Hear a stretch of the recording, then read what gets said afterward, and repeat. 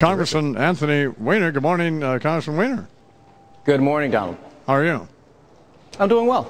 When you pick these songs, and not bad. Excitable Boy warns Zevon, Warmed Over Kisses, Dave Edmonds, Ryan Adams, a great song, Public Enemy, Fight to Power, Jimmy Cliff.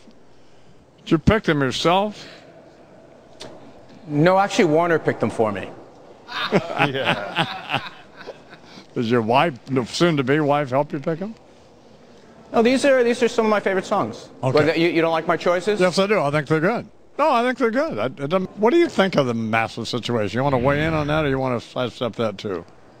Look, I mean, it's pretty clear from these interviews the guy's one taco short of a Happy Meal, or one taco short of a combo, whatever the expression is. But look, he has some serious health issues he has to get resolved. And I don't know why these accusations of impropriety are always coming down on the guys that are having tickle fights with their staffers. It just seems so unfair, the stereotype.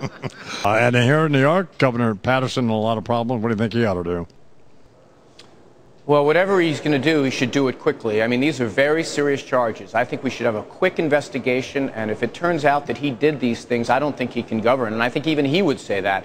The problem that we have now in New York is we don't have little minor problems. We have giant fiscal challenges that we need a governor that's firing on all cylinders, and it's clear that that's not happening now. The governor said he wants this investigated. I think he's right, and I think he did the right thing by saying he's not going to run for re-election. Now the question is, if these charges turn out to be true, I think even Governor Paterson would admit that he would have to step down and let someone else do the job. How big a crook is Charlie Rangel? On a scale of 1 to what? Oh, well, say 10. Say 10. Look, Charlie is another guy. I mean, I got to tell you something. Charlie Rangel served our country. He served our state very well. I can't believe we keep getting drips and drips and drips. I want the ethics committee to just let us know what they have. Let us decide whether they're serious, not serious.